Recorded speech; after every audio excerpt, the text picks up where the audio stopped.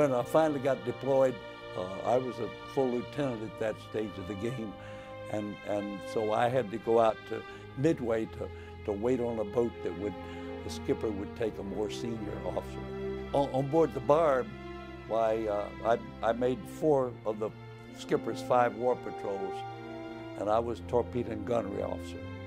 I received medals for 3 patrols. The way you determine it is successful is whether or not you sunk ships.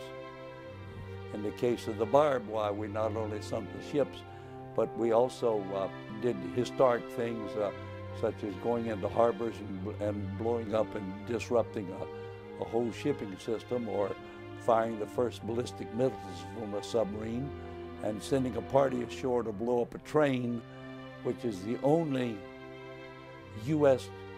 troops that conducted combat operations on the mainland islands of Japan during World War II. We were assigned as a wolf pack for the 3 boats in the eastern part of the South China Sea between Formosa and the Philippines. We got a message directing us to proceed at best speed to the western part of the South China Sea, because a Japanese ship carrying POWs from Singapore up to Japan did not have safe passage, and one of our submarines sank the transport. And we had POWs in the water, and we stayed on the surface and made a night surface attack, and we were able to, through our fabulous navigator, locate where the POWs were, and picked up 13 of them who'd been in the water for 5 days, all soaked with oil and really in poor shape. We had to go find the ships running up and down the coast of China, and waited for them to come out between the island chains, and they didn't show. But we went into the harbor through the uncharted channel and fired all the 4 torpedoes we had forward, turned around and fired the 4 stern tubes, and got the hell out of there.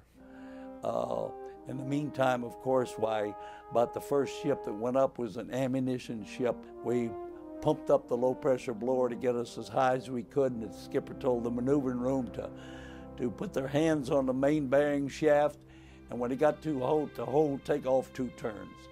And so that was the occasion why our pit log sword arm registered 23.5 knots for the Barb.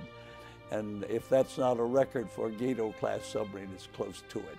Was not just the ships that were sunk, the fact that we had completely disrupted their whole system of convoys resupplying the Philippines while the Philippine invasion and battle was going on. After the war, why, I stayed in the Navy, commanded 2 submarines. My most extensive, obviously, was when I was the Commander of Naval Support Activity at Saigon, and I had the responsibility for all the Navy support in the 234 Corps. I went back to Vietnam in 2006, and what you notice is the vastly improved standard of living in the southern part of Vietnam versus the northern part, and which did we support? I came back and I said, they're doing now what we tried like hell to get them to do 40 years ago.